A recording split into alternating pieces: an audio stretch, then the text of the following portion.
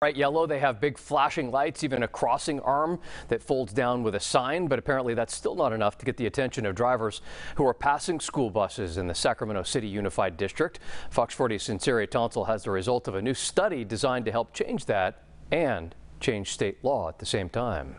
Sonseeahray.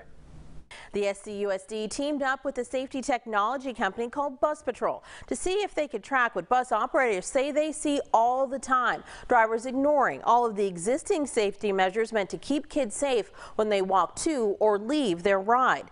Dennis Frazier spent 27 years behind the wheel of a school bus and says he sees the problem every shift. People cut you off every day.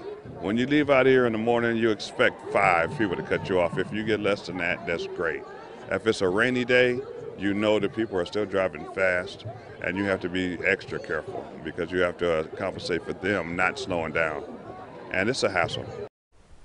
What you're seeing here is an example of a safety violation caused by a driver between last November and this February. It was recorded by the AI technology of Bus Patrol as part of a pilot program to track just how often these kinds of issues occur. The company's CEO says the latest trials in California and Florida run neck and neck for the number of stop arm violations, equaling to about 1.3 per bus per day, 387 in all during the Sacramento test period. He also says at the root, the nature of these violations is a cultural one.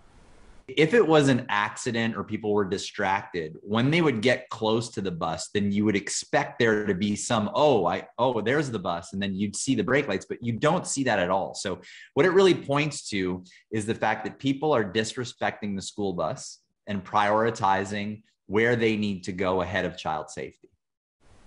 Bus Patrol is pushing Assemblymember Joan Sawyer's bill to implement stop arm enforcement systems like theirs.